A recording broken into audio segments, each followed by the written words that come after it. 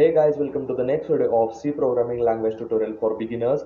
So in the last video we have seen how to compare two strings using strcmp function in a C programming. Now in this video we are going to see how to use strchr function in a C programming. So strchr function is basically used to find a particular character in a given string. Now let's see how to use this. Now before writing program using this function, we will get some theoretical part of this function.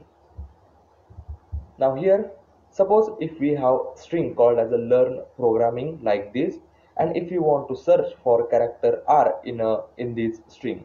Now in this situation we can use this strchr function.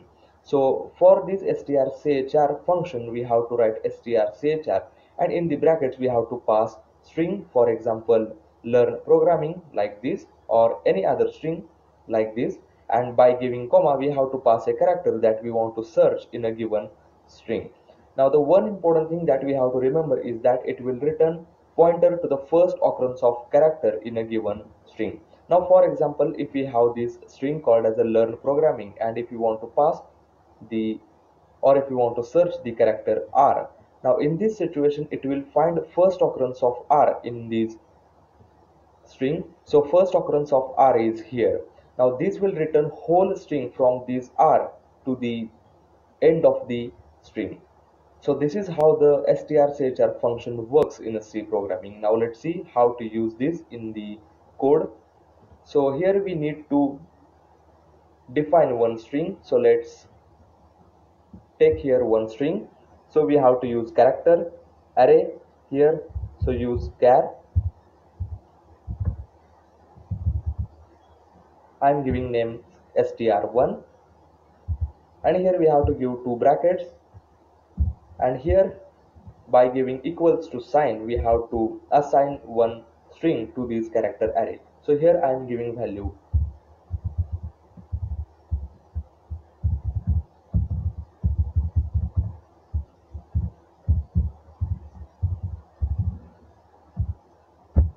So here I have one string called as a str1, and this str1 contains string learn programming yourself, which is my channel name.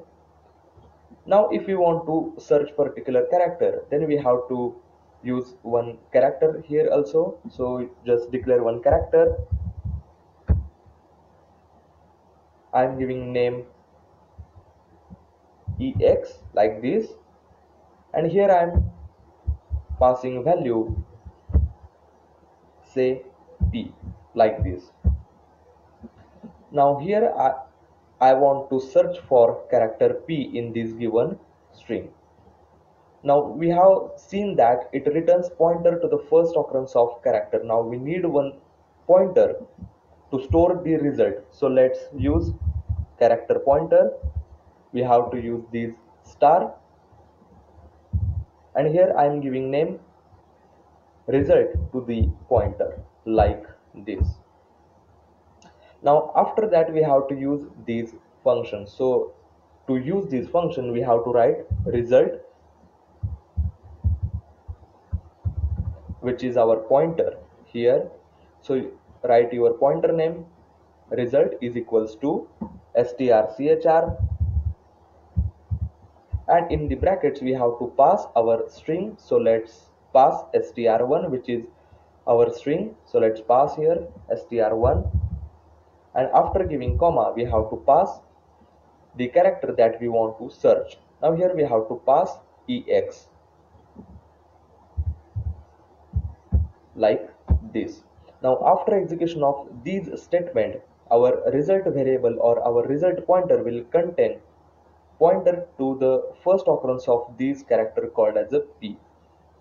Now let's print the value of this result by using printf statement. So we use printf. Inside the brackets we have to pass %s, and after that we have to give a reference of result like this. Now our code is ready, so let's build and run the code to see the output here.